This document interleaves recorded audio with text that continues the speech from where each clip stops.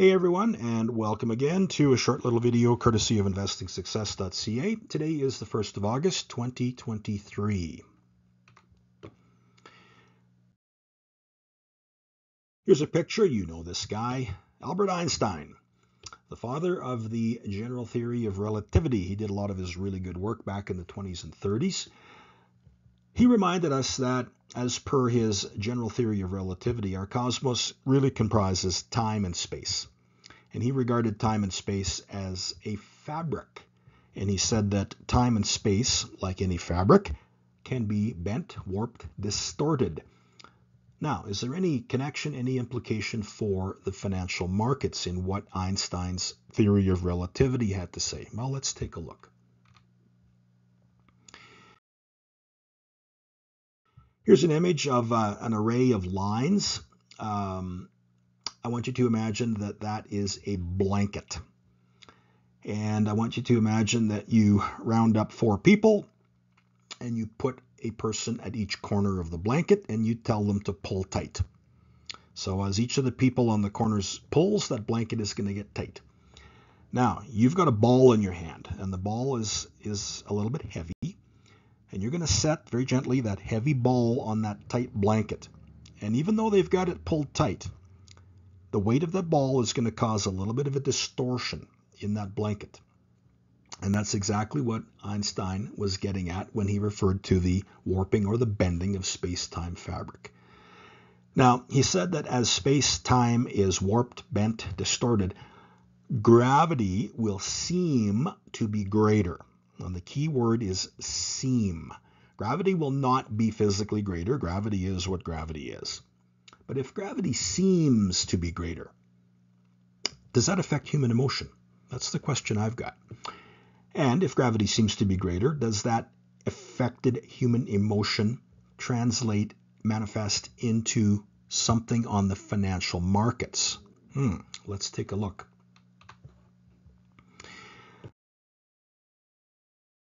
So the question of whether or not Einstein's work is connected to the financial markets was answered in very good fashion in 2012 by a European mathematician. His name was Fabio Aresti, and he published a book called Quantum Trading. So he really boiled everything down to an equation. So he basically said that a point of distortion on the blanket, on space-time fabric, an individual point of distortion can be figured out, calculated, using the formula n times 360. And then to that, you're going to add a factor called PSO. So first of all, what is n? Well, n is a harmonic level. And all of these quantum line data points are extensions or multiples of one another. And the harmonic levels are numbers like 1, 2, 3, 4, 5, 6, 8.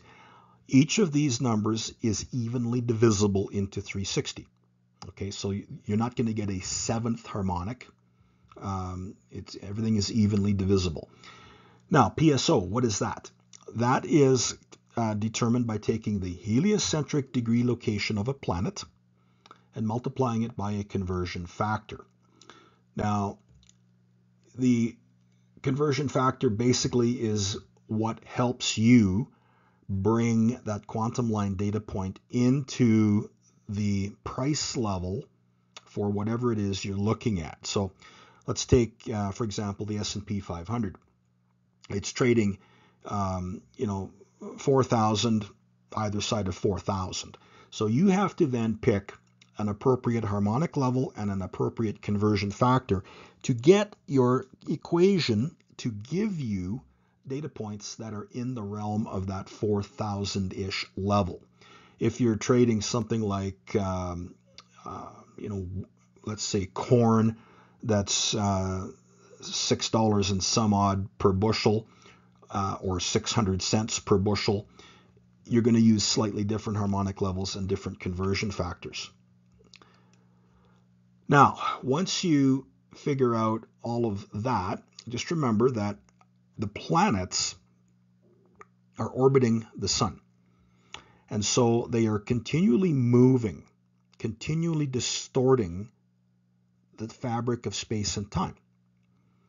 So what Aresti is basically telling you is pick a time, like here and now, figure out the heliocentric degree location of a planet, figure out what harmonic level and conversion factor you need to give you the data point that is of the proper magnitude for the chart that you're looking to apply it to. Go into the future, 3 or 4 months. Where is that planet at that point? Calculate another data point. So now you'll have 2 data points spread over several months of time. What happens when you have 2 points? Join them with a line, just using a simple ruler or straight edge. Now you've got what Aresti calls a quantum line.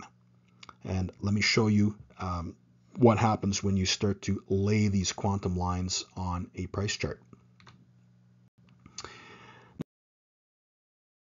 Now, before I get there, you're probably wondering, where do I get heliocentric planetary data? Well, maybe you've got a heliocentric ephemeris on your desk. If you do, great, wonderful. All of the numbers are in there.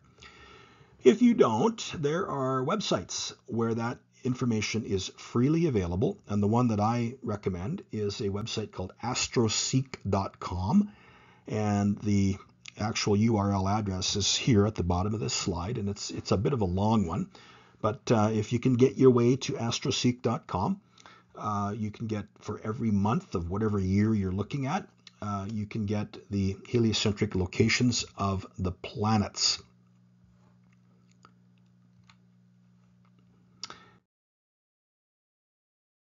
And to fit in with the examples that I'm going to show you, here are the heliocentric locations of Jupiter, Saturn, Neptune, Uranus, and Pluto.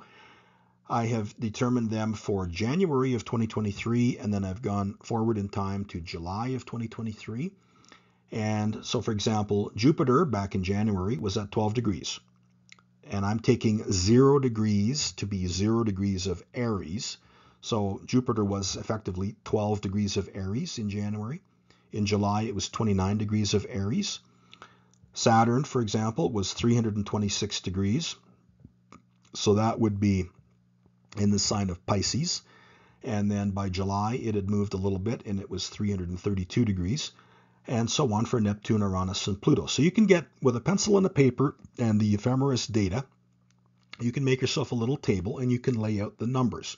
Because then when you feed those into the equation with the proper harmonic level and conversion factor, you're going to get your quantum points, and you're going to plot them on a price chart. So here's a price chart of the E-mini S&P 500. And this, now I'm using Optima. Once I figure out my numbers, I'm just basically using Optima, and I'm putting in my 2 points, and I'm creating a trend line. Now, Optima will allow me to either extend that trend line into the future to the right-hand side of the chart, or it will also let me extend it backwards in time. So what I've done on this chart here is I've used the data point for January 2023. I've used the data point for July 2023. I've joined them. So now I've got my quantum line. And I just told Optima, extend that thing backwards in time. Let's go back into 2022 and see what the hell we've got. So, Jupiter are the green lines. And you can see that since, let's say late April of this year, the S&P basically has been on a bit of a wild tear, driven by some of these big tech names. Well, look at the angle that the S&P is climbing at. It parallels the Jupiter quantum line. Interesting. Let's take a look at the pink line, Saturn. Now you'll notice that back in late 2022, the market hit a patch of resistance. Well, that was basically your Saturn quantum line. And the blue lines are Uranus. So your October lows were just a little bit beneath your Uranus quantum line. And the market just couldn't push any lower. It couldn't overcome that distortion of space and time. Prior to that, you had a low in June. And look where it stopped, right at your Uranus quantum line. And, let's go back to February, March of 2022. Again, you had a counter trend rally that started. Where did it start? Yeah, right at a Saturn and Uranus pair of quantum lines. Look at your market peak in late 2021, just a little bit above your Saturn quantum line. And so the way I look at these things is I say, okay, these quantum lines are actually a roadmap. They kind of give me an indication where the markets are very likely to go. So where's the S&P going to go? I think we're going to have a bit of a pullback for various other cosmic events here. But ultimately, I can see the S&P in the next, 6 or 8 months getting up to that Saturn quantum line, just above 4,800. And if you listen to some of the talking heads on places like Bloomberg, that's what they're now talking about.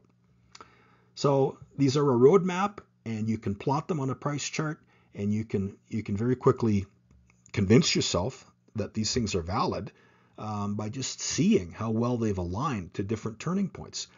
And then you start to project them forward, and you can sort of see what the future has entailed. Now, let's take a look at another one here. Here's gold. So, what do we got here? Pluto is the brown line, and I've extended that thing back in time, and March 2022. Gold had a hell of a run. And a lot of people were at the time saying, here we go, it's going to $5,000 an ounce. No, it stopped at Pluto. It could not overcome that warpage distortion of space-time. And the price of gold tumbled mightily, and it fell. Now, the other thing I should tell you is these various quantum lines, you can actually take the midway point between two of them, the half interval, if you will.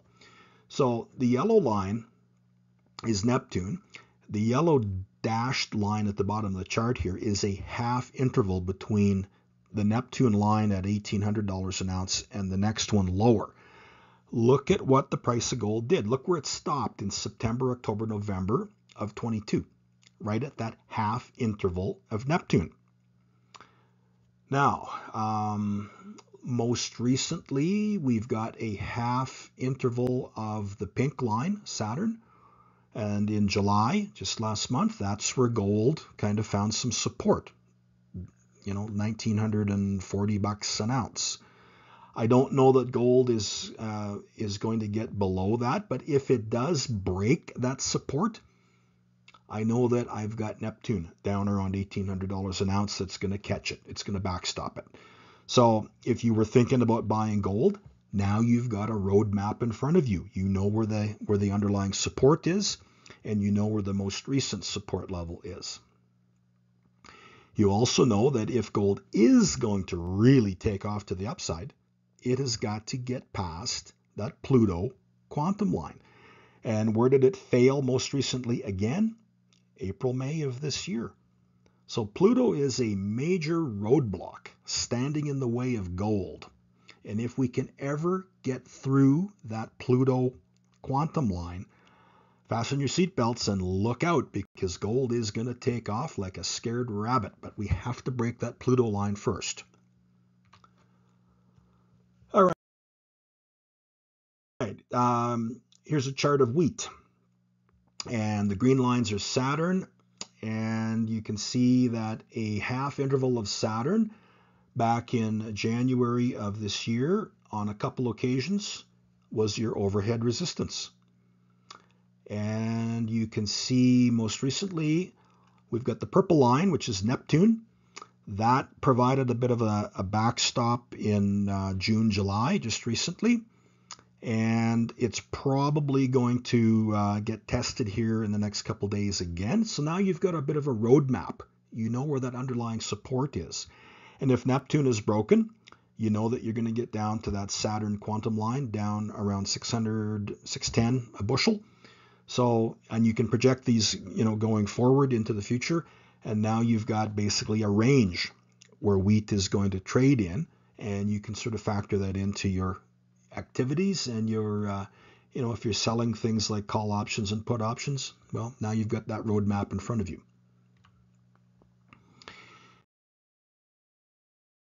All right, here's oil. I've got a pair of Jupiter quantum lines, and I've got Pluto. So basically what I'm seeing here is that certainly since December of 22, basically we can say that oil is being confined to the top and to the bottom within a Jupiter quantum line channel, if you will. And lately oil has been on a little bit of a tear. Is it going to get up and touch that Jupiter line? Maybe, but it'll probably come very close here. But then it could easily pull back and head back down to the bottom of that channel. So now you've got a roadmap for where oil is going to go. And if perchance, for geopolitical reasons, if the price gets above that, about $85, $86 a barrel, then you know that the next resistance point is a little over 90 at Pluto. And if it can get over that, then you're back up into the triple digits. So, roadmap. That's what you want for trading oil-related stocks. You need to know what to expect.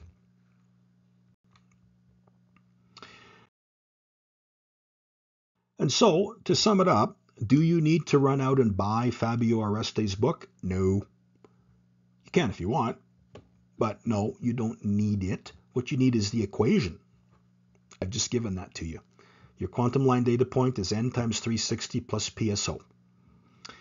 You need a piece of paper and a pencil. You need a calculator. You need your heliocentric ephemeris data. Get it from a book. Get it from the internet. I don't care where you get it, but get it.